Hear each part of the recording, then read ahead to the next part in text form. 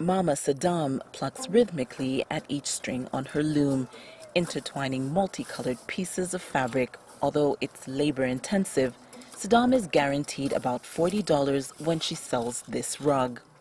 When we take these rugs to the market, we hope people will appreciate our hard work by buying a homemade Nigerian product, because really, they're beautiful. Formed in 2010, the Village Weavers Project teaches women like Saddam to turn recycled fabric into vibrant arts and crafts. The organization recognizes the low literacy levels among many women in rural communities. Often girls are forced into early marriage and lack the basic education or skills to sustain themselves. It was to help and empower the women because, instead of giving people money every time to take care of themselves, it's better you teach them a skill.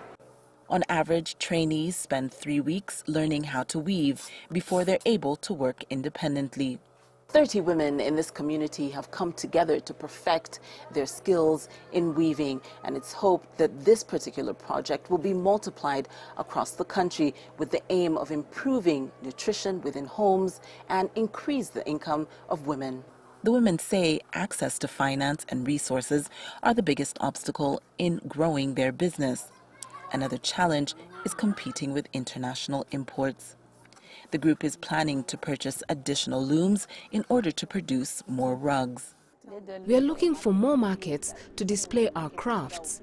We need to increase our production and our sales, and it is possible. Although the women must balance their duties at home with the long hours spent weaving, they're determined to support their families and lift themselves out of poverty. Sophia Adengo, CGTN, Asokoro, Nigeria.